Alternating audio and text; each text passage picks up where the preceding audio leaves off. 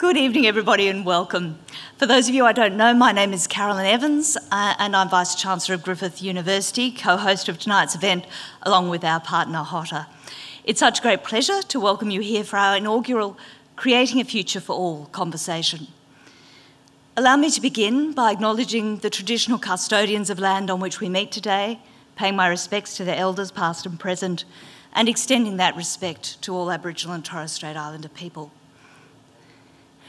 Could I also acknowledge our Chancellor, Mr Henry Smurden, members of the Griffith Council and Executive, Karina Gurkha, the CEO, and Ned Pankhurst, the Chair of the Home of the Arts, Sam O'Connor, member for Bonnie, Opposition and Shadow Assistant Minister to the Opposition Leader, and many members of the Gold Coast City Council, colleagues, students, friends, alumni and partners, both those of you who are here with us tonight, which is lovely, and over 800 people who are joining us on the live cast. Tonight is the first of our Better Futures for All series of conversations held in partnership between Griffith University and Hotter. In these conversations, we aim to present you with really outstanding thinkers and leaders, people who can help us think in complex, thoughtful ways about the future that we want to create, and perhaps also warn us about the futures that we might be creating in the post-pandemic world. We knew that as a university, we wanted to ensure that this great community of which we're part played a prominent role in these important national conversations. Griffith prides itself on being an active member of the Gold Coast community. We create jobs, including knowledge economy jobs, for our staff. We undertake life-changing research in anything from vaccines to artificial intelligence to advanced manufacturing. We create a home where locals can stay on the Gold Coast to study a wide variety of disciplines. And in normal years, we attract a wide range of students nationally and internationally to this great part of the world, enhancing both our society and our economy. Of particular point of pride tonight, we have the highest ranked tourism and hospitality program in the world, the best in Australia, but the third best in the world, which actually ain't bad. We also have one of the largest aviation schools in this country with over 800 students currently enrolled and wonderful partnerships in tourism, hospitality and aviation, and many of those partners are represented here tonight. It's wonderful to have you here. Now, I first sat down to discuss this idea with Kerry O'Brien, brokered by the wonderful Julianne Schultz, to discuss this series last year. None of us had any idea, of course, what 2020 would bring us. But we were concerned about the degradation of public debate, its polarisation, its trivialisation, with complex, important long-term issues just reduced to sound bites, tweets or Instagram feeds. Today, with significant new economic, political, social, cultural and indeed even personal challenges brought to us by COVID-19, the need for conversations that are detailed and thoughtful and challenging on the issues of the day are only more acute now than they were back in December. I was just delighted in those circumstances that Kerry O'Brien, one of Australia's foremost journalists, commentators and writers, agreed to be one of the driving forces behind these conversations. He'll be known to many of you through trailblazing ABC current affairs programs like This Day Tonight, Four Corners, being the first presenter on the groundbreaking program Late Line, the editor and presenter of the National 7:30 Report for 15 years. The quality of his work was recognised with 6 Walkley Awards, including a Gold Walkley Award for excellence in journalism. We really just couldn't ask for a better person to lead us through these conversations. We're also delighted to have as our first guest, Alan Joyce AC. As I think you all know, Alan's the Chief Executive of Qantas Airways, a role that he's held for over a decade. He's had a lot of challenging times in those roles, but I suspect not many as challenging as the current one.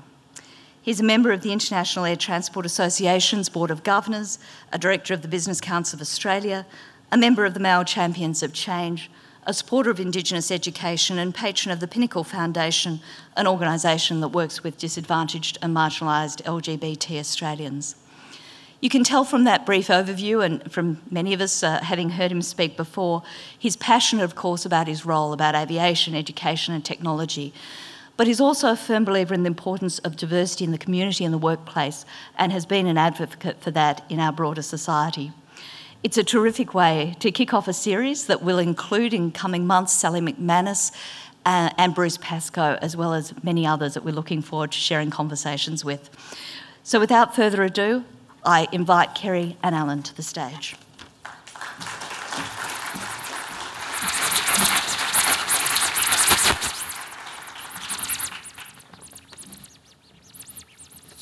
It's going to be very difficult to get thunderous applause tonight, I can see. I'm looking at them. They can do thunderous applause. I think you'll be fine. Alan, welcome to the first conversation of this new series. Thanks, Kerry. It's been 10 years since we spoke. That's right. I'm surprised you came back. My memory skills. Now, you're here tonight not just as one of Australia's preeminent corporate leaders, but also because your industry is absolutely in the eye of the pandemic storm like no other, particularly when you add tourism to aviation. And on that score, in the past 24 hours, your international industry body, IATA, has revised its figures on full international recovery to 4 years instead of 3, 2024. And that just, to me, underscores how incredibly unpredictable and deeply uncertain the experts are about bringing the pandemic under control. Yeah, I think it's... Oh, we have a microphone problem. Can everybody hear me now? Yes, okay. I think it's, you're absolutely right. There's a huge amount of uncertainty on this. And even when we're looking at our projections over the next few years, it's very hard to fix on one potential outcome. And that's why we've always said flexibility is really required. The flexibility to adapt to changes as they occur. And I think even in the short term, we'll talk about the long term, even in the short term with the announcements that were made by the Premier up here yesterday, that meant 1/3 of our schedule published for August we needed to take out. So we needed to adapt to that and move on that very fast. We know things will change like this over the next year, but we are confident about the long term, the medium term and the long term future. You know, I think people are getting more confident about a vaccine and treatments. And we've said in our 3-year plan, and we have a 3-year plan to turn the airline around, it needed to be ambitious, it needed to be aggressive, it needed to make sure that we turned the business back to where it was before COVID-19. And that 3-year plan, I think, will allow us, we believe, to have an operation that can get us into doing things like Project Sunrise, the ability to fly from the East Coast back to Europe. It'll allow us to take aircraft that we were planning to take delivery of. It'll allow us to start hiring people again. But in order to get there, we have to make some dramatic and drastic and very heartbreaking decisions, which is letting 6,000 of our people go, standing down 15,000 people for nearly a year, retiring the 747s earlier, putting the A380s, the super jumbos, into the desert, into Mojave for at least 3 years, and radically changing everything we do in order that we can come out of this strong enough to be able to invest for the future and grow again and recruit people again. We've done it before. We did it in 2013. This is a lot bigger. It's a lot bigger crisis. It's a bigger crisis that the aviation industry has ever seen, and it's going to take a lot more effort to get everybody through it. But Qantas is probably the best positioned airline in the world to get through this crisis. So you were talking, before these latest IATA figures, you were talking about 3 years, as were they. Yeah. Are you now in agreement with them that it could easily be as much as 4 years on the global traffic? It could be on the global, but we've always said that there's going to be different speeds on different markets. And you could see in the domestic market that before Victoria had the second wave, we were making really good progress more rapidly than other countries. We thought before Victoria had the second wave, we'd have 45% of our domestic capacity up and running this month, and potentially up to 90% by the end of the calendar year. I don't think any other country in the world is getting close to that. And IATA did say in their forecast that domestic will come back before international will. Well, you'd hope so. Yeah. You'd hope so, because you were hoping by the end of this year. We are, and I still think, you know, the leaders in each of the states are taking the action that they need to get the COVID-19 under control. So we're still optimistic that by the end of the year we can see growth. And I can take it here in Queensland in the intrastate travel as an example. We've seen our capacity get back to 40 to 50% already of what it was pre-COVID. Some routes are going gangbusters, Perth to Broome, Brisbane to Cairns. We are seeing Sydney to Ballina.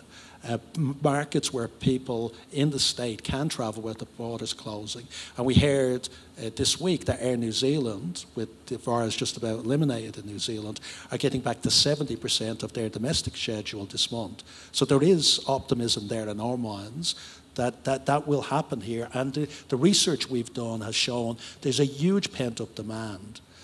And the actions we've done when we put Jetstar on sale for the recovery sale, they sold the biggest day of bookings in their history. $19 airfares went in the space of 15 minutes, 5,000 of them here to the Gold Coast, and there were another 35,000 airfares within an hour at $39 to the Gold Coast as an example. There's huge pent-up demand for people wanting to travel when they feel it's safe to travel and they have certainty about travelling. And we need all of them to kick in, and we could get to those numbers. So when you see, the Victoria numbers surge the way they have, then you see Queensland say not just no to Melbourne people, but no to Sydney people. I mean, there's 10 million people wrapped up in one hit. That doesn't faze you, is what you seem to be saying, because you know that whether it's in 3 months or 6 months or 9 months, that when you do come back, things are just going to be fine. I think what we'd like to see, and I think everybody in the tourism industry would like to see, is real certainty over what's going to happen with borders. And I think there's different approaches being taken by different states, that's clear. And we know in other industries certainty is being given of what happens, for what needs to be seen for gyms to open, cafes to open, events to actually have more people. And with aviation, we seem to have borders that are different rules for different states. So we'd like different states are in different circumstances. They are, but some states are very similar. And I think the principle, we all agree that health has to be the top priority. But we always said, and I think it's the National Cabinet's view, that we're not after elimination, we're after suppression. And if we're after suppression, we're going to have the outbreaks that we've had in New South Wales, but they are managing it, and the numbers were still less than 20, with 30,000 tests taking place in New South Wales. So there is questions about, well, what's the criteria for closing a border down, and what's the criteria, again, for opening her up, if we're going after suppression, which is the strategy. Let's go back to when news of COVID-19 actually first began to develop to a point where we started to take notice of it. When did the sheer enormity of it first really hit you? When did it dawn on you how big this was going to be?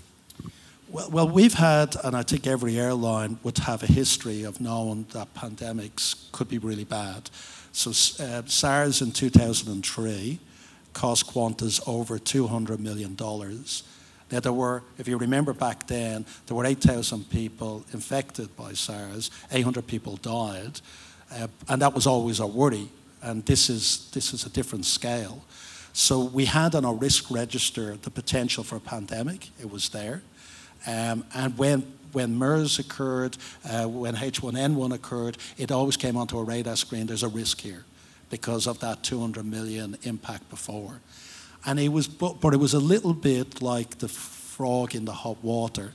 The temperature just started increasing, and probably we didn't notice until we got there how bad it was. And we had started to boil. Until it started to boil. And it was in essence, our planning departments had the plan that this could occur if it goes out of control, international borders closed bit by bit, then maybe domestic borders if a state gets badly impacted, and then we have the grounding of the entire airline. So we had that plan or that forecast, but we thought it would take 6, 9, 12 months. It happened in weeks instead of months. So the speed of this caught, I think, everybody by surprise. I remember in January, so we were so worried about this as a potential impact. In January, when it started coming out of China, I rang our chairman, and he said that was the first he'd heard of it, saying we are worried about this. We think it could be an issue. But we thought the worst case was something like SARS, nothing like what we had today. So you've since taken the decision, as you said, 6,000 people sacked, 15,000 laid off. Now, how did you arrive at the figures of 6,015, and how do you determine which 6,000 you're going to lose? So what we have to do, which we did a lot of research asking people about the propensity to travel. We've looked at what we think are the changes that are going to take place because people have gotten used to doing things differently, like video conferencing. We've looked at what we think are the potential for substitutions, people wanting to travel domestically instead of internationally. And we've looked at our best plan over this period of time of what that could mean. So out of that, we think the entire industry like IATA is going to shrink. We think we're going to shrink less than a lot of other airlines. So Air Canada, as an example, are forecasting a 50% reduction in their size. Air New Zealand, 30%. We've got airlines in Europe are all in the 30 to 40% category. We said, given domestic, given the fact we have a loyalty program, we have Jetstar, given some of the opportunities we think that are here for us, we need to shrink by 20%. And that's where we came up with the 6,000. And that meant retiring aircraft like the 747, and that means scaling down a lot of the things that we were doing. We also figured that international is going to take a lot longer to recover. And the research tells us that. So that's why we parked the A380s for at least 3 years in the desert. We are going to bring them back, but it's going to be later. And then that came up with the people that we need to stand down for an extended period of time. Because the ramp up is probably not going to be linear. It's going to be patchy, but it will take time to get to those levels. And that's why the 15,000 people were the estimate. And then what we're doing, the way we're selecting, we're asking expressions of interest for people to take voluntary redundancy. We know in each group, given there's a certain amount of cabin crew that won't have jobs, a certain amount of pilots that won't have jobs, we're asking for expressions of interest. And then we'll see if we get people wanting voluntary redundancy. If not, we'll have to go to compulsory redundancy. So is there an element of opportunism about this? That it could be seen as an opportune moment that you felt there was too much fat in the airline anyway, and so this becomes, in a sense, a convenience for you to lose some of those people? No, because, I mean, again, I'll go back to 2013. We lost a lot of money in 2013. We had to make big changes to the airline. We took a lot of the fat out back then because the airline needed to survive. And then over the next 6, 7 years, we recruited people. We were planning, we were literally weeks away from ordering the A350s, which would have created huge employment and huge growth. So we were on a trajectory all the way through of growing people, aircraft, investment, and network. And this knocked us for 6, and it's put us backwards, and this is us coping with that environment, not taking, this is what's needed to survive. This is less than nearly every other major airline in the world is doing because we are in a stronger position, but this is what survival looks like. So how confident are you, of those 1,500 that you've stood down, 15,000 that you've stood down, how confident are you that all 15,000 of those will be back in the fold, and within what time frame? So we in our plan, we have that we are hopeful that we can get international up and start flying in July next year. We think that most of those stand-downs are related to international. If international gets delayed, if we don't have a vaccine, it's not under control in a lot of countries, we don't get bubbles, then the stand-downs may have to last longer. If it happens earlier, we'd be calling people back earlier. But it's our best guess. And you know, the Prime Minister even said, nobody knows. The government doesn't know when the borders can open up. We don't know. But we have to plan on something to give our people some level of certainty and then say we need flexibility around this. Things could be different. And things could be better than we think. And then we'll activate the A380s earlier. Things could be worse than we think. And we may have to push things out for a while. So tell me about the bubbles. You'll have the possibility of kind of capsule travel between Australia and particular countries. Do you think that that is the way it'll come back? So we think... Because if you've got... I mean, it seems to me we don't really know what's going on in large parts of Africa. We don't really know what's going on in large parts of Asia. We can see the mess that's going on in North and South America. It's hard to find a bright spot anywhere amongst that, except possibly New Zealand. And that's where I think this will start. And I think the government, both governments have been talking about the opportunity to open up New Zealand. And we know it is the largest, they have from Australia, the largest tourism market. They are Aussies going to New Zealand.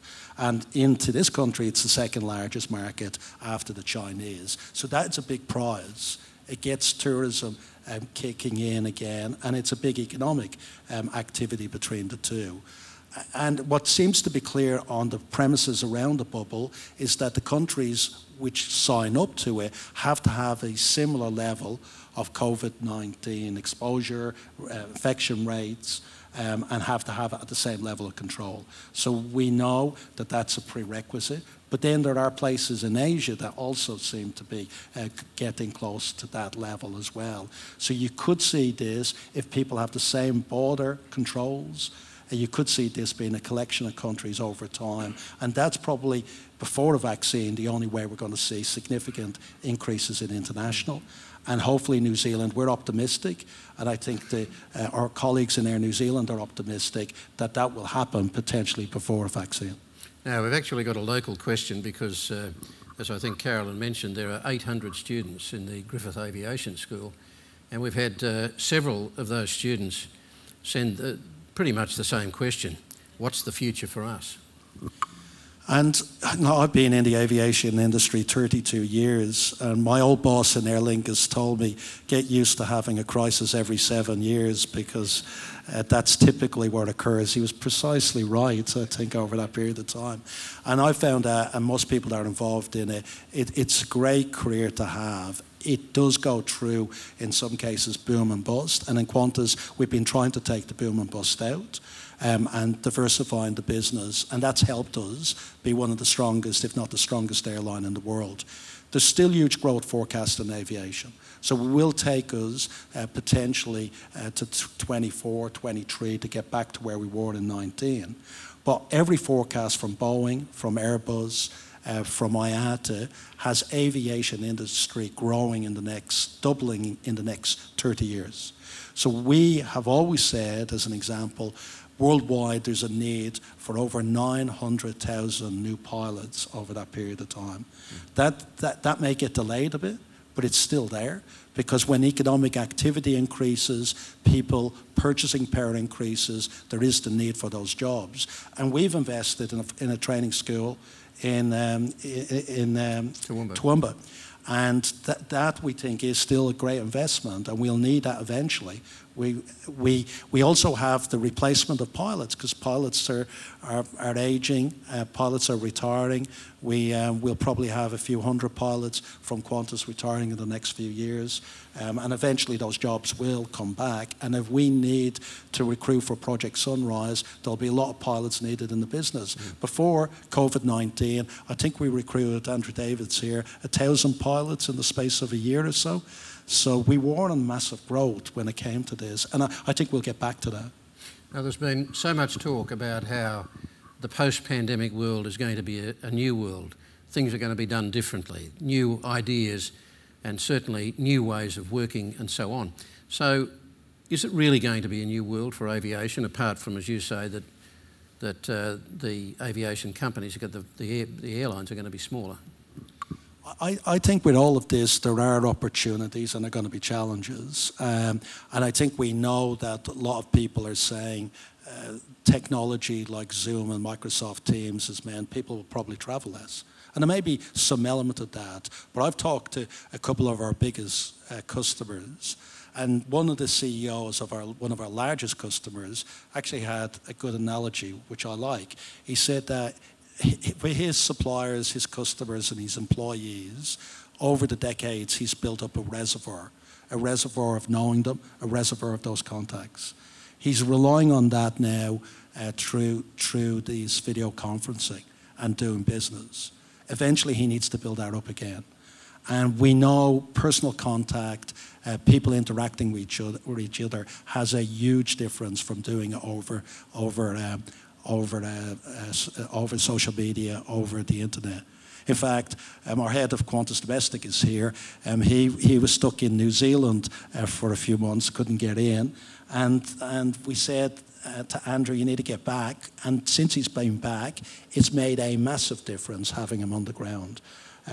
Talking to people, dealing with people. We are a people organisation, most companies are. So I believe that that will come back. Maybe there'll be a hit, but it will come back substantially.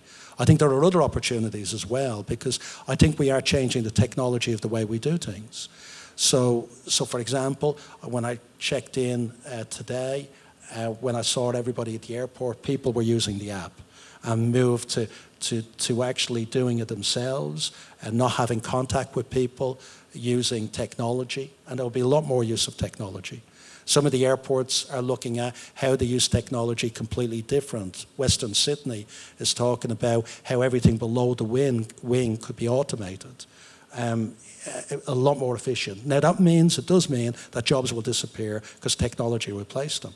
And what we have to do is find the other jobs that are going to replace those jobs. And there are plenty. Before COVID-19, Qantas was nearly at the stage where it had more programmers and data technicians than it had pilots.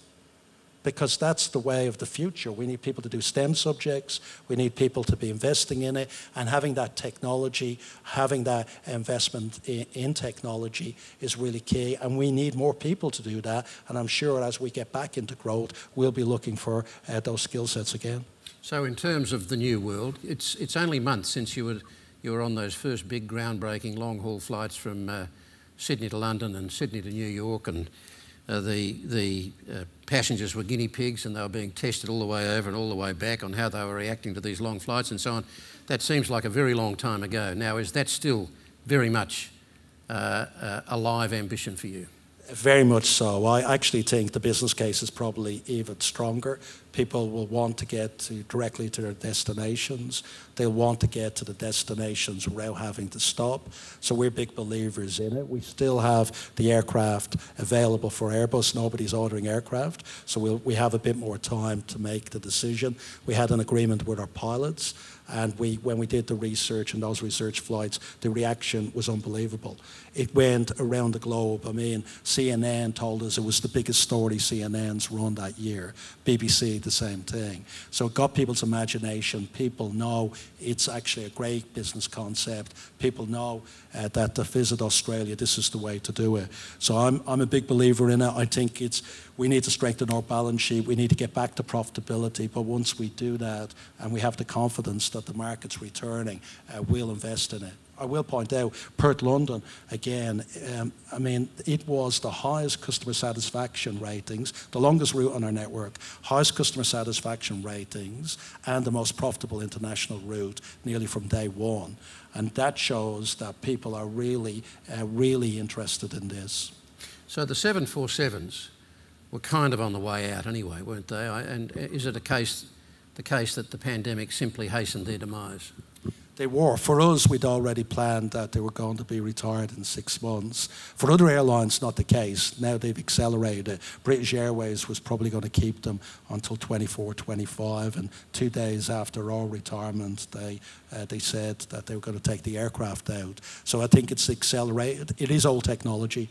It's 4 engines. The 2-engine aircraft of the 787 is a lot more efficient, has a lot bigger range. The economics are a lot better, the maintenance costs are a lot better, it's more reliable. And that's the way of the future. It was heartbreaking doing it. I did an event last week, and I have to say, people sometimes say to me, why does Qantas have this passion?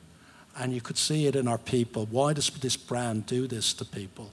And you could see it last week. We had in a huge hangar where we usually have thousands of people doing these events. We had 150, mainly our employees. And I was talking to them as we were saying goodbye to the last of our 747, the Queen of the Skies, as we called it. And I was taken aback when I was giving my speech by everybody being in tears. The emotion they had for that aircraft leaving was phenomenal. And this was part of their lives. It was part of Australia's life. It was there for the highs and lows in Australia. It took every Olympic team that won medals since 1984 home. It took every sporting trophy home. It took the Queen here a few times. As a Republican, maybe I shouldn't mention that too many times. It took the Pope here. That aircraft, it was the first aircraft we had with an Indigenous colour scheme on it, which promoted the longest continuous culture in the world around the globe. It was groundbreaking at the time. And it was there for the really tough moments when Darwin needed rescuing after Cyclone Tracy in 1974. It had 674 people on it. A world record, still to this day, of the amount of people on an aircraft, because we needed to get people out. It was there in Cairo. And I always remember the thing that sticks in my mind about it was that woman on the radio when I was CEO back when the Arab Spring happened. And she was saying for 2 weeks she felt that her and her kids were going to die in Cairo. She's seen people being killed on the street. She's seen people being shot. And she said on the way into the airport, in the van, she saw the kangaroo at Cairo Airport, and she and her kids were in tears because they knew they were safe. Now, what other piece of metal would have that emotional link for people? And that 49 years of that amazing aircraft that we had, the 65 we operated, had so many stories. I could have talked for hours about how much it meant for Australia, meant for people. So it was bittersweet saying goodbye to it, because I could see the future from a businessman is great, but saying goodbye to that history was heartbreaking. Heartbreaking for probably all of us. You know, it's funny, the things that catch your attention, particularly for a journalist who's used to thumbing through stories daily, you know, endlessly. God knows how many hundreds of thousands over the years I've perused. But one of the things that really caught me about this whole, the aviation saga with the pandemic, is the thought of all those thousands of aircraft just parked in the deserts around the world, in America, here, wherever. I mean, and I've seen almost nothing reported on them other than the fact that they're out there somewhere. I mean, are they being turned over every... I mean, what is someone going to have to blow the sand out of the engines when they... Well, I'll tell you what, we had our oldest living employee, who's 95 at the event, and he worked on the flying boats in Rose Bay in 1942, and he said his first job was cleaning out the spark plugs at the time. And I said, luckily, we don't have spark plugs, so we don't have to turn them over at the moment. But we do have, in LA, we have a big hangar with a huge amount of engineers where we did A380 maintenance. And so the Mojave Desert, where they're parked, is 2 hours away. So they drive out. It's better to have it there because it's humid air, and so they don't deteriorate as much. Non-humid air, dry air, so they don't deteriorate as much, and the engineers can get out there and they do turn them over. But there's a lot of them that go into a part of the desert that's like the elephant's graveyard. It's the aircraft graveyard. That's what it sounds like. Yeah, that are just there. If you've never been to Mojave Desert to see them, it's a sight. It's a tourist attraction, I think, in itself. But one of the advantages that we had, we scrambled to find parking areas for 220 aircraft, which is what we grounded. And it's not 220 parking areas because they're usually in the air. Yeah. But one of the advantages we did have is none of the runways were being used. So the aircraft are essentially being parked on the unused runways. Right. So lucky Brisbane built a third runway. It's a great parking spot for the aircraft. That was a joke. Now, on the domestic aviation front again, my move to the Byron district 10 years ago coincided with your decision to seriously shrink the Qantas Gold Coast service. And leave your interest there largely to Jetstar, which I have to say drove me into the seductive arms of Virgin at the time. Is there cause now for Qantas to come back to the Gold Coast with a much bigger presence? Yeah, and even before COVID-19, we were building up our presence in the Gold Coast, and we figured that Qantas for a long time couldn't make money in the Gold Coast because the airfares became so low. And Virgin changed that dynamic against Ansett when they took over. So we needed to put Jetstar in to keep a presence and to make a contribution. But with the great changes that were made in Qantas all the way from 13, its cost base was a lot lower, its product was a lot better, and we started making money with Qantas on the Gold Coast. So the plan was to do both brands and build Qantas up quite significantly. Now with the changes of Virgin, they're likely, we're reading in the press so we don't know, they're likely to move back down market a bit to more where Virgin Blue was. And so that gives, I think, Qantas even more opportunities for the corporate market and the SME market, and places like the Gold Coast, once this recovers, is a place for us to really significantly grow. We're also finding places like Hamilton Island, Maroochydore, we've put Qantas back in, and nearly overnight it's been making money on them. So the dynamic has changed, and I think it'll change even more so when Virgin comes out of administration. So, of course, tourism is at the heart of the Gold Coast economy and at the heart of a lot of other regional economies around and the major economies around Australia. How smart is Australia's tourist industry, and how heavily do you engage in it? Yeah, so we have, I think Bob from Tourism Australia is here today, so we work very closely with the tourism organisations, TA, the state tourism organisations. Paul Donovan from Gold Coast Tourism is here, Paul. So we do work very closely. We're the largest private supporter of tourism to Australia. I mean, when you're Qatar Airways or Emirates, you have hundreds of destinations you're promoting. We're really promoting one destination internationally here. So we put all of our eggs into that basket and really go out there and very heavily promote it. I think there's an opportunity in the short term while COVID-19 is happening, because we had roughly 8 million, Bob will correct me if this is wrong, but 8 million overseas visitors coming into Australia each year. We had 11 million Aussies going overseas. So in theory, those Aussies, if you can get them to do domestic tourism for a period of time, will fill that gap. And we need to get them to go to places like the Gold Coast, like Cairns, that a lot of international tourists were coming to, and to fill that gap. And I think there's a real good opportunity in that, because a lot of those international visitors anyway were coming to Sydney and Melbourne as well, where a lot of the Aussies are from Sydney and Melbourne and want to go to these destinations. So we should look at this as how do we get there, and I think that's why we have this optimism about domestic getting back and domestic responding to it. It is getting very competitive internationally. You know, we can see some of the other destinations that people go to. Like Jetstar, I think, is the largest international carrier flying into Bali. And we could see Aussie numbers growing and growing and growing, because you get a great sun holiday with great accommodation for very cheap prices, and you can drink a lot in Bali. And there's a lot of Aussies going. There was a lot of Aussies going there.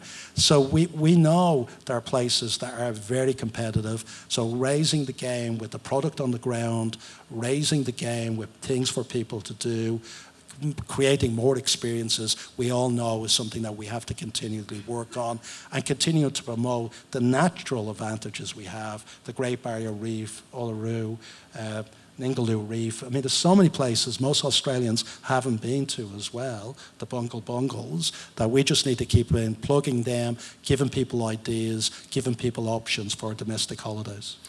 Listening to your description of Australians arriving in Bali, I'm not quite sure how many Balinese would see that as an attractive picture, going there for a cheap holiday and to get on the piss. But it's good for their economy, though, I have to say. In those terms, how good are we in this country at protecting our social and ecological environments as we exploit them, being careful not to kill the goose that lays the golden egg? I think very good. I mean, I'm on the Great Barrier Reef Chairman's Panel, which has been, it really has had a lot of big corporates working and helping. What do we need to do to help protect the barrier reef? And there's a lot that is dependent on world CO2 emissions, world carbon, that we can't do much about. But there's a lot we can do in order to help that. There's a lot of projects that are going on at the Great Barrier Reef. Like, for example, one of the projects that Qantas is involved in, we have the biggest carbon offset program of any airline in the world. Over 10% of our customers offset their carbons. And a lot of that projects go back into cases in Australia. And we were at one in Babinda, south of Cairns, where we're planting, through the offsets that everybody here is doing, we're actually planting a rainforest again, which has two benefits. It's taking CO2 out of the atmosphere to compensate for the flying, but it's also stopping the runoff from the sugarcane crops, the fertilizer, getting into the water, which was promoting the growth of the crown of thorns, which was killing which is killing and impacting the barrier reef. So it has a number of factors because it's cleverly designed to try and help that. And what we want to get to as an organisation, which I think a lot of Aussie companies are trying to do, is we gave the commitment, the first airline group in the world, ourselves and the British Airways group, to be carbon neutral by 2050. Because we want to minimise our impact on the environment. And we agreed before COVID-19 that we're going to get rid of single-use plastics this year on the aircraft. 100 million, that's how much Qantas was using. 100 million pieces of single-use plastics. We're eliminating them from our aircraft by the end of the year. So I think everybody has to be socially, environmentally conscious. It's what our shareholders are looking for. It's what our customers are looking for. It's what our employees are looking for. And we have to do our fair share to minimise our impact on the environment so we can protect what actually generates our business, which are these natural, amazing natural wonders. Of course, impact on the environment, and this also comes into, I mean, it's a very practical aspect of the Qantas picture, but also it goes to corporate social responsibility, which I want to get onto in a minute. But let's talk about climate change now. I mean, you talk a lot about Qantas's contribution to reducing carbon emissions, and of course airlines have a huge carbon footprint relative to the rest of the world. Firstly, how hard is it to actually deliver on what you're doing? Is that really a tough challenge? Is that really a tough response? Has it really cost Qantas all that much to do the things that you are spruiking about reducing your carbon footprint? So to get there, it is a stretch target out there, but we've always achieved the stretch targets we've given. Because at the moment, unlike other industries like the car industry, there isn't a technology solution for aviation. Batteries don't work on aircraft for long distances. So to give you an example, Melbourne, Sydney would need 32 times the weight of the fuel in batteries to fly it. So it's just not there. Now, eventually, maybe we'll get there, but we are a long way away from that technology working. So what are the solutions? They are offsetting, which I do believe can make a big difference. They are sustainable aviation fuels that are coming from other, and we are testing and have been testing a number of different fuels. One from a mustard seed that can be produced and can work on an aircraft, can give the power ratio needed to actually operate a jet, which we thought may have been a problem. But you can grow mustard seeds. So what we're trying to do with sustainable aviation fuel is to get to a producing of potentially a crop or an algae that doesn't have unintended consequences, i.e. take away from food stocks and increase food prices for everybody because airlines are buying it. And the mustard seed was interesting as an example because it could be a rotation crop used in between crops. So we got very interested in that. There's also one, the Nazis had a mechanism, Fischer-Tropsch, which was actually taking city waste and converting it into jet fuel and fuel.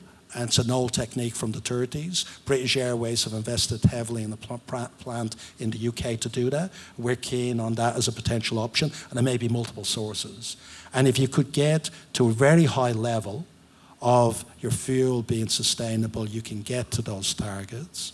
And what's really key is this new technology, because the emissions from a 787 compared to a 74 is 20% below it. So we're already making those changes by just replacing the fleet. It's a lot more fuel efficient and a lot less CO2 coming out. So what kind of time, do you have any sort of timetable in your head of when you can see these fuels actually kicking in, taking over? Yes, so we're all, there is at the moment a possibility, and we do buy, you could buy fuel in LA, so your flight's on the way back, and we flew a flight from LA to Melbourne. That was pure sustainable fuel. The Californian government have invested very heavily in helping subsidize that industry, because the cost at the moment is 3 times the normal aviation fuel. But once you get volume, every projection has it coming down to maybe at the level or even below normal aviation fuel. So it needs investment, it needs scale, and we're putting in, we were before COVID-19, putting in tens of millions of dollars of our own money to help develop it, and working in partnership with some universities and some states. Some of the states are very keen on it. We buy, before COVID-19, we were buying 4.6 billion of fuel each year. If we could create that as an industry here in Australia, we talk about the jobs of the future, where we're growing crops as rotation, giving the money to the farmers, then having plants, because they'll have to be local, to produce and convert those crops into sustainable aviation fuel. That creates jobs, and a significant amount of jobs. And it means what is actually us importing 4.6 billion worth of product could be a natural industry here in this country. So there's a lot of benefits, and we're trying to work with governments to try and get that started and established here. And we think we can, within the next decade, get to a few percent initially, but up to 10% in sustainable aviation fuel. We need to be at like 60 to 70% by 2050 in order for that target to be met. So it needs a very big growth profile, and that's why we've given ourselves the time in order to get there. So do you personally, as an individual, as a now Australian citizen, but as an individual, you have a strong personal commitment to seeing the climate change challenge responded to credibly and quickly? And if so, how frustrated are you by the pace at which Australia is dealing with the challenge? I'm a believer in man-impacted climate change, and I think we all need to do something to fix that and to improve things. And even if you don't, though, I'll do the counterfactual, even if you don't, there are a lot of people in the markets where we're encouraging, we know tourism is a big part of what happens here. There are a lot of people in Europe that will not travel at the moment on flights because and it's called flight shaming in Europe, because they believe the CO2 damage is actually too much, and Greta Thunberg actually started the campaign. So we know... Did you support her? In the privacy of your own mind, I wonder whether you saw the appeal in what she was doing, regardless of, yes, airlines were the target, but the attraction of this dynamic young person. Yeah. Taking a stand on something that governments, many governments, were half turning their backs on.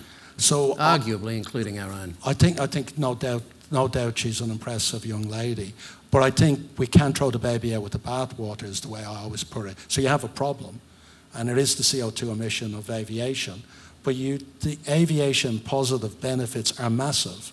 They've made the world a smaller and better place. They've allowed people and cultures to understand each other. They've made a huge difference to Australia. I wouldn't be here, a lot of Australians wouldn't be here about aviation. They've improved trade and commerce between countries. They've probably been helped keep the peace for a long time because of that interaction and that understanding. That's too much of a positive to throw that baby out with the bathwater. So I would disagree that the solution is to stop flying. I think the solution, of course I would, but I do fundamentally believe it, and I think most people would. It's how do we fix that? How do we get that so you don't have to make a choice between the environment and all those positive benefits? And that's what the aviation industry is doing. It's the only industry in the world that's committed to a price on carbon from 2022. It's the only industry in the world that's given itself targets that it will get to. It will get to having half. The whole industry as a whole wants half of the CO2 emissions in 2050 that it had in 2005. Can corporate Australia do more? I think every company could do more. It's like everything. I don't think you can always rest on your laurels. I would take safety as a big thing. You'd say Qantas has been voted the safest airline in the world for 5 years. Do you think Qantas can't do more? Of course it can. It can never rest on its laurels. It has to be paranoid and always has to be in continuous improvement. That's what the best businesses, the best organisations do. And I think in all of these issues, there's more that we all can do. We can do more. We have a plan to do more. We have a plan to get to carbon neutral by 2050. And I think a lot of companies, Telstra just said this year, they've gotten to carbon neutral, so they're doing more and getting there. Everybody has aspirations. Everybody's trying to get there. Nobody's there quite yet. So that's the ecological environment. What about the social environment? We were talking about the ecological and the social. What do you think is at the heart of the image that we project abroad about the quintessential Aussie? Look, my history, as you know, I left Ireland in 1996 because I was not an openly gay man, a gay man that felt a country that had a ban on homosexual acts was not a place for me. And I wanted to come to Australia because I felt this was an egalitarian, open society. And you had this image of Mardi Gras and how open people were of being gay.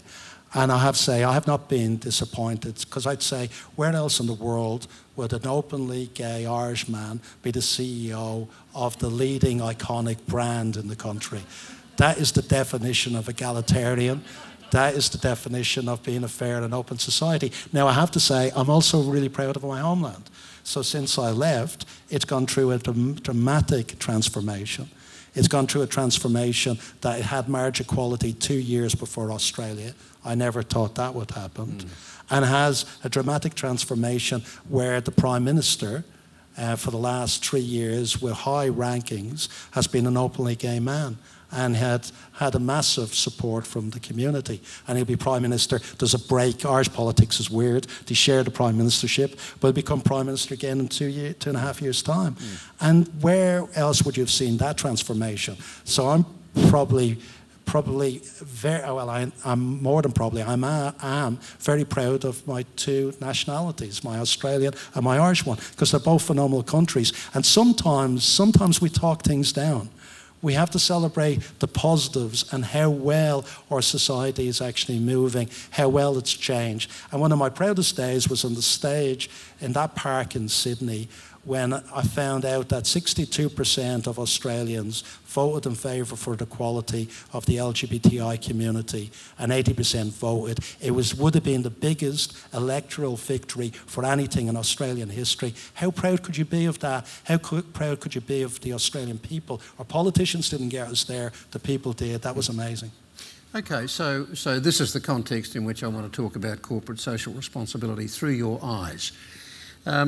And in that, and how you go about identifying the social issues affecting Australians that you believe Qantas should engage in and even take a stand on. So with marriage equality, if you had not been gay and had not wanted to marry your partner, would the issue have been as important for you wearing your corporate hat?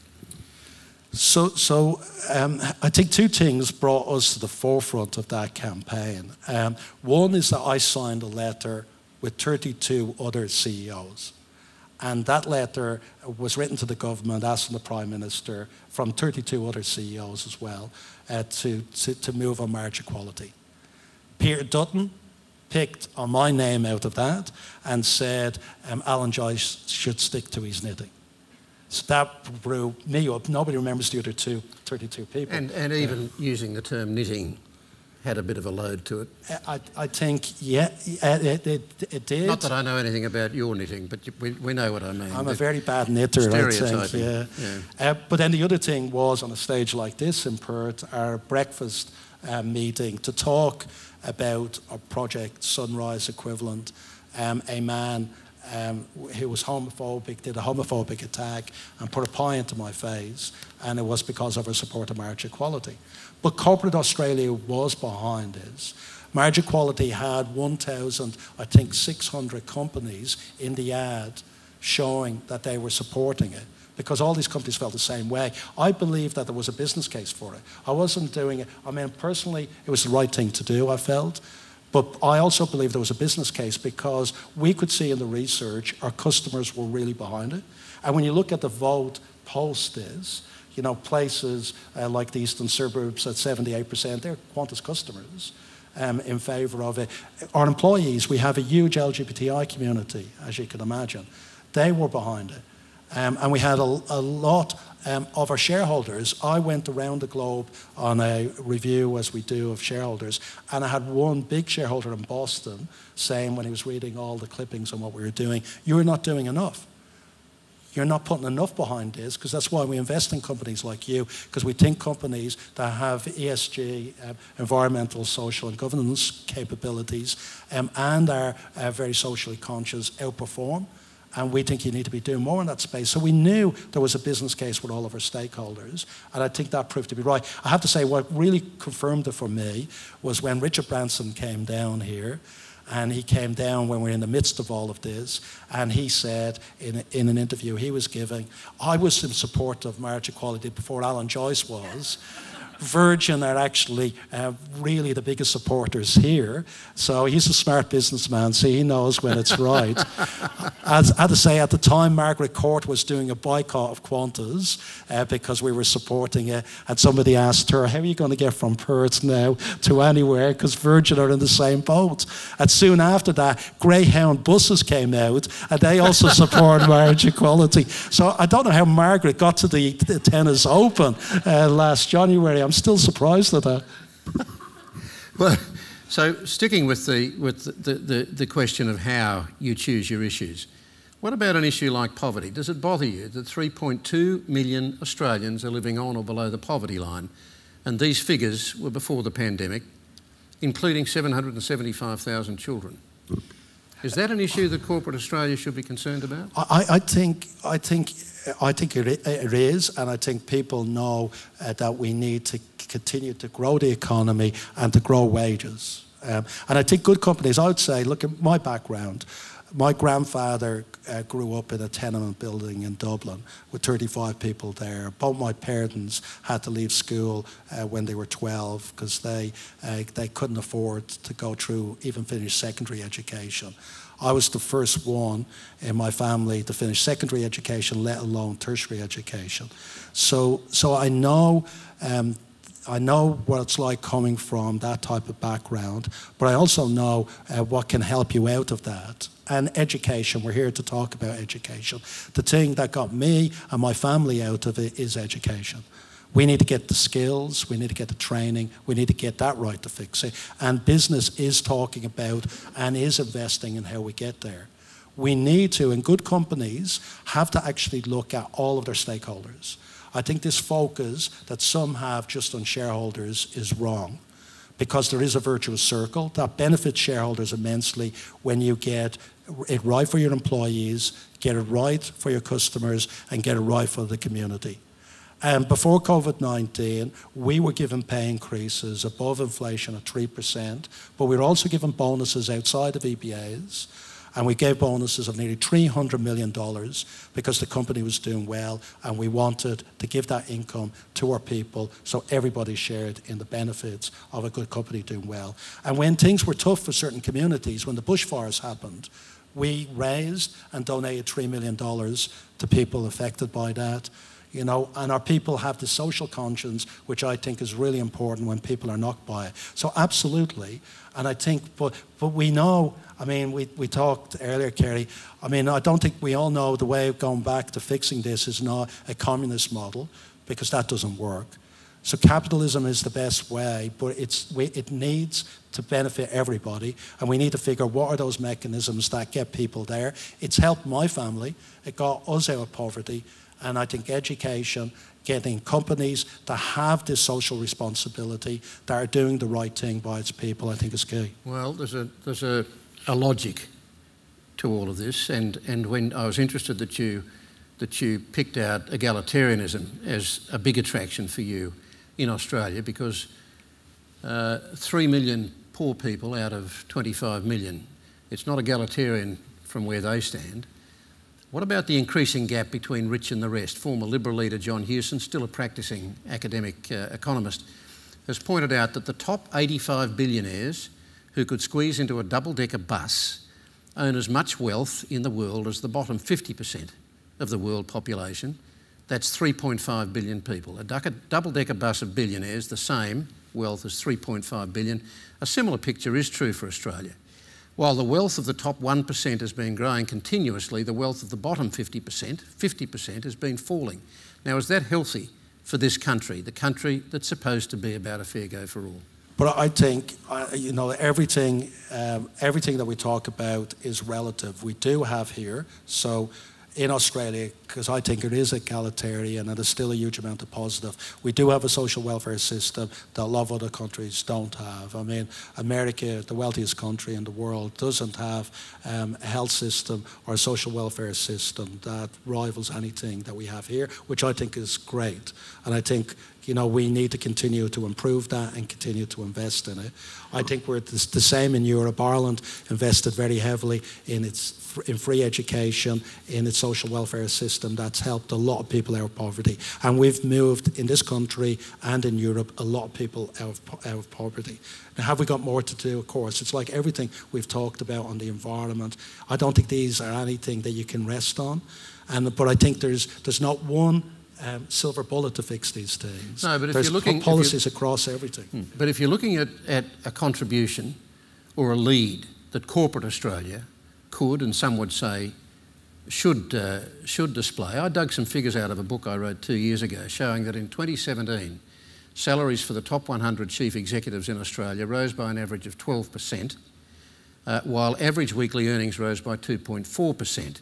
So a CEO on, say, $3 million a year would have copped a pay rise of $360,000, and a worker on $80,000 a year would, on average, have got a rise of $16,000. And workers' salaries, as you know, have been stagnating ever since, while executive salaries have continued to go up, including yours. So do you think that that model can genuinely, seriously sustain a healthy democracy into the indefinite future? Well, if I take the Qantas example, which I do believe that's what we were doing again before COVID-19, we're in a different world. We were recruiting people, we were growing wages above inflation, we were given bonuses on top of that, and we had done significant promotions. I take with pilots, with cabin crew, the average pay increases we were given were way above any of those numbers that you've said. So you do what you can do in your control.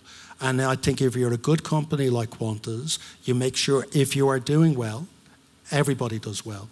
If you're doing badly, everybody does badly. I haven't taken a salary for 4 months now. My senior team haven't, because of what we're going through at the moment. How hard did you personally find that compared to, say, somebody who's lost their job? I absolutely agree. And but it was the least I could do to say that this is the right thing, that everybody should be demonstrating it. You know, I think I'm pretty proud of my guys that did the same thing, because they've worked as hard now as they've ever done. A lot of people could, because of the salaries you've talked about, could retire and leave it. They're not. They're dedicated to fixing it and trying to get those people back to work, trying to get people, you know, it wasn't our fault, it wasn't our people's fault what happened. We're trying to do our best to get them back to work, to get them employed, to get their salaries going. What else can we do? That's what we can do. And we have to, at the end of it, when it goes well, do what we were doing before COVID-19. Give the people those bonuses, give the people those pay increases. We can't afford them today. We're going to have to make tough decisions today. But we want to get back there. We want to order the aircraft for Sunrise so we can give those pilots promotions, get those people back in jobs. That's what we're after. But let me come back to the broader question, which is, when you look at that disparity, when you're talking about the differences in those percentage increases, broadly speaking, and you know that the gap is continuing to widen between those at the top and the rest, not just those at the bottom, but the rest, is that a long-term sustainable model? As you say, communism has collapsed as a credible alternative. It's the only ism we have. Do you really think that that is a sustainable model where you have such discrepancies and those discrepancies are continuing to grow? Well, you have to improve on it, and you have to do better. Do you have any ideas how we can do that? Well, we talked about it. I mean, I think I'm a big believer in education, and there's a lot of jobs. A lot of the problems we have are a lot of jobs are disappearing.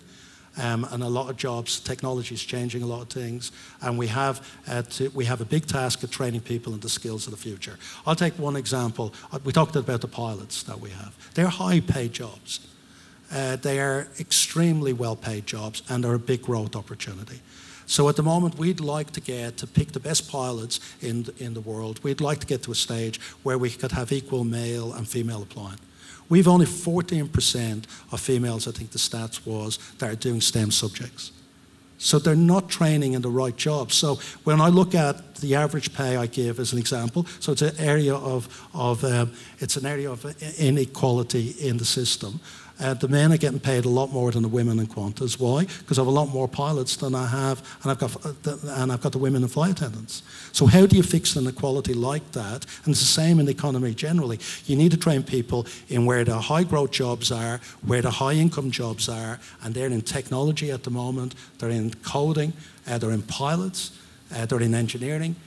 They're in areas that we're not training people right at the moment. But so that's part of the solution. The solutions will take a while to get there, and that's what we need to do. Because in the interim, you've got young people coming out of universities with as many as 2 degrees, with masters, with doctorates, and not able to get jobs that have anything to do with the skills that they have been studying up on. I'm not sure if you saw the figures from the Productivity Commission overnight, showing that young Australian workers have suffered a decade of lost income growth. Young workers from age 35 down have been losing, well, they're young, 35 is young if you're my age. Young workers from age 35 down have been losing income year by year since 2008. For under 25s, the trend is worse, going all the way back to 2001. And this is all before we face the worst economic slowdown since the Great Depression. Now, do you think that is sustainable? What are we doing to a whole generation of young workers? So averages can disguise a lot of things, Kerry, as you know. And what I can say, because my experience of it, is that we were hiring, again, before COVID-19, programmers and having difficulty getting them, data analysts. And the salaries that we were talking about in those groups were growth, and they were growing rapidly. And we were fighting against tech companies, banks to get those people. And I was seeing growth in those areas, because that's where the skills are and where the jobs are. So if you train people in jobs that don't exist, if you train a person to actually manufacture, what would it be, something antiquated, a gramophone, and that was their jobs, are they going to have a decline in income when they come out? Yes, because the technology of today is completely different, and we need to make sure people are adapted to that and get that.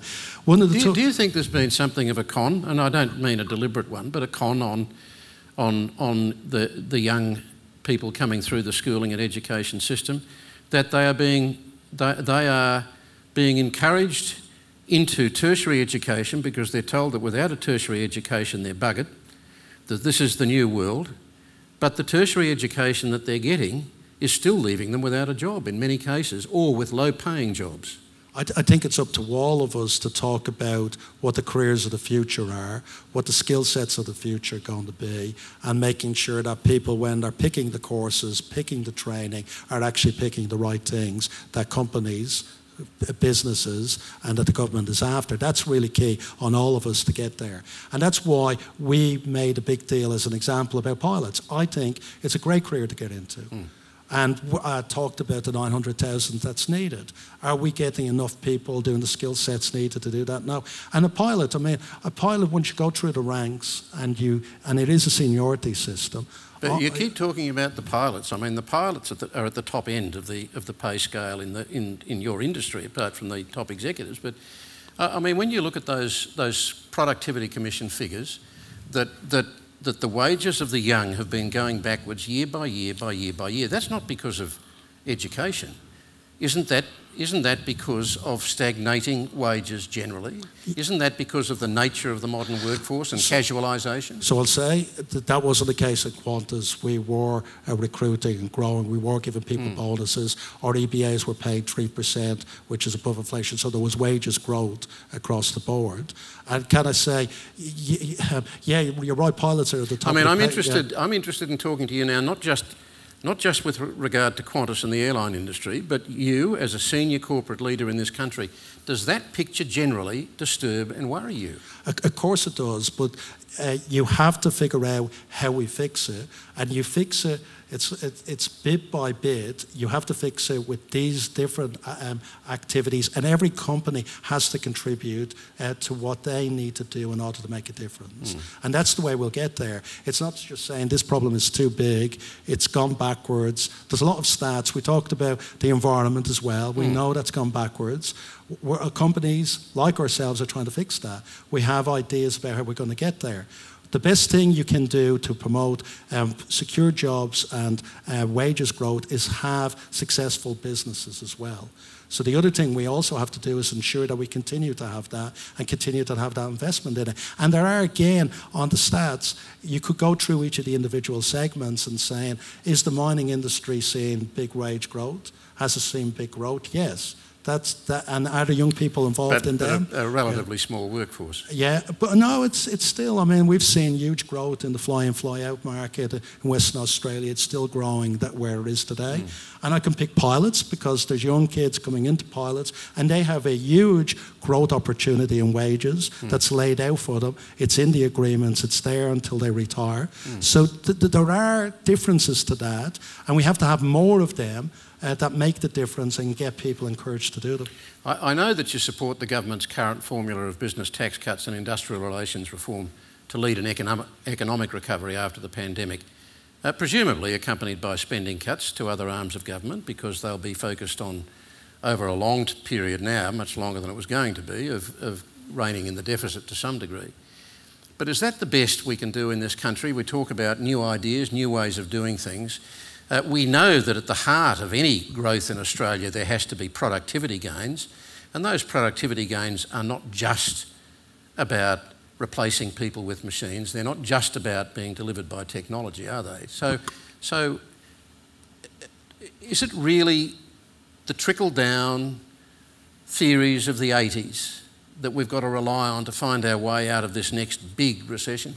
Well, there's a lot you could do. We are competing in a global world, and I'm a big believer that the corporate tax rate is an issue for this country, and I've said that before, because when we look at the corporate tax rate that we see in the UK and in the US, there is global money, and it's going to be invested where people think they can get the best returns. And I'll give you an example at the moment. Project Sunrise is a great one for us. It's going to take billions of dollars in aircraft investment, billions of dollars in capital. Now, if I was British Airways or American Airlines, I'm paying a lot less tax on that return. So all things being equal, who's going to get the investment? It's going to be those carriers at the other end. Now, the only advantage we have is that we've developed a unique IP about flying ultra-long haul. That's compensating, I believe, because the other carriers are saying they don't want to do it.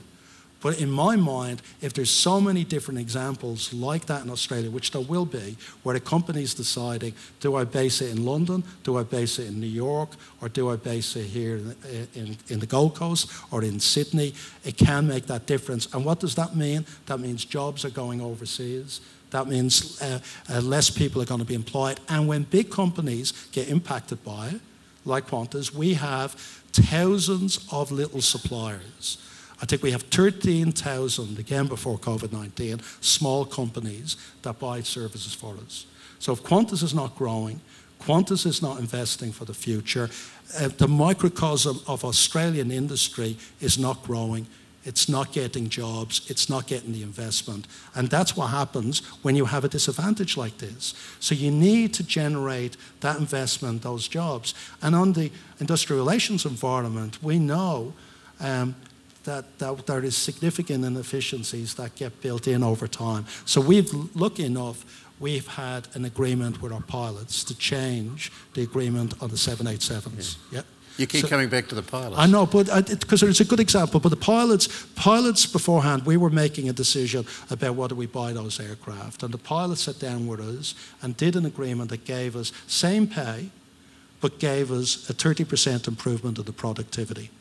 It made the business case to invest in those aircraft, and it created those 1,000 promotions that were there. So saying that productivity doesn't come from industrial relations, it can. And can it generate benefits? Yes, the 1,000 pilots got a promotion and got growth out of it. Did it give wage increases? Yes. Did the pilots fly more? Yes. They went from 600 or so hours a year to something like 800 hours a year. So we got that productivity benefit, but nearly every airline in the world already had that productivity benefit. So you could see in those two examples of why I think it can create jobs in this country and benefit small and large businesses if we fix the tax issue and we fix some of the IR issues that we have. So on the tax stuff, I saw the respected Keynesian economist J.K. Galbraith quoted on tax cuts the other day saying, if you feed enough oats to the horse, enough will pass through to feed the sparrows. Now, I guess that's why it was called trickle down in its day. And I ask again in that context whether that's the best we can do, because every time there is a tax cut, a corporate tax cut, you can bet that almost within hours the campaign starts for the next tax cut. And the same is true in other Western economies. And I would have thought that there were other issues on which you could sell Australia to foreign investors apart from corporate tax cuts. But it's, I mean, the stability in the country. Yeah. The stability in the UK, the stability in the United States. Well, maybe after the next election. Stability in America. Do you want to talk about that? But can I say that there's also a bigger thing than the tax revenue directly from companies through corporate tax. So because of our losses back in 2013, we didn't pay corporate tax for a few years. But did we pay taxes? Yes. $2 billion a year. What were they from? They were from GST and generating activity. They were from employment and generating employment, which generated PAYE. They were from stamp duties. They were from a range of taxes that we contributed to the economy. So just looking at one dimension of corporate tax is just wrong. But it does have an impact for investors.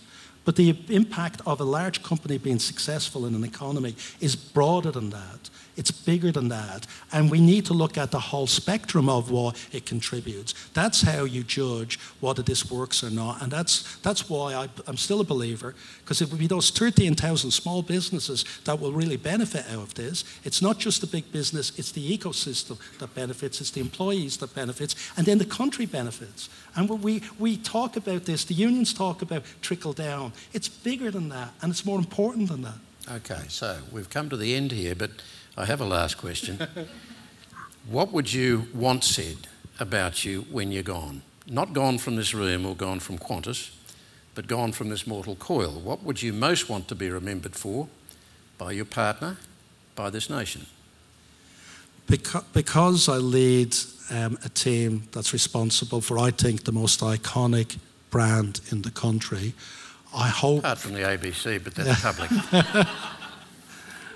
Doesn't have the same emotion, does it?